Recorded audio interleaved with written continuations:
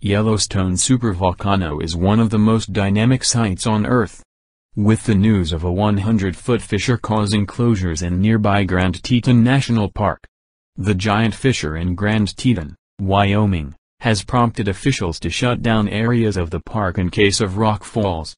The park said in a statement, the area was closed to protect human safety on July 10 after expanding cracks in a rock buttress were detected.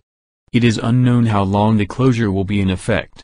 Geologists are monitoring the buttress for movement and have initiated a risk assessment for the area.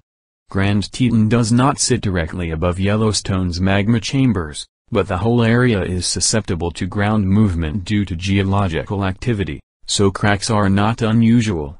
While the fissure is likely the result of normal seismic activity in the area, any movement relating to Yellowstone prompts concern over what could be the most catastrophic eruption of all time.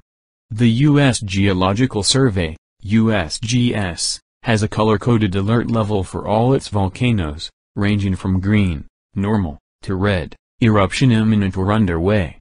Yellowstone is at green level, so there is no cause for concern. However, the volcano is certainly not extinct and continues to put on an impressive display of activity. The Steamboat Geyser has entered a period of frequent massive water eruptions, but these have no implications for future volcanic eruptions. And in June 2018 alone, 76 earthquakes were detected in the Yellowstone National Park region. Every year, the Yellowstone caldera, a large cauldron-like hollow, subsides a few centimeters, a pattern that began in 2015. While the supervolcano hasn't seen an active eruption in 664,000 years, scientists consider it worth monitoring constantly. A supervolcano is thousands of times more powerful than a regular volcano and could result in changes felt across the globe. While the chances of this happening are very low, in 2014 a team of scientists publishes a paper exploring what a Yellowstone supereruption might look like. In the hypothetical report, the scientists found the eruption would be preceded by massive, unmissable warning signs. NASA has released out-of-this-world images showing views of U.S. national parks from space. Intense seismic activity would be felt across the whole park, with the earthquakes taking weeks or months to break up the rocks above the magma. When the eruption finally came, it would be 1,000 times more powerful than a regular volcanic eruption. The volcano would eject at least 240 cubic miles of material, and lava wouldn't be the problem. A pyroclastic flow would cause volcanic ash to be ejected miles into the air and scattered across the whole of the United States.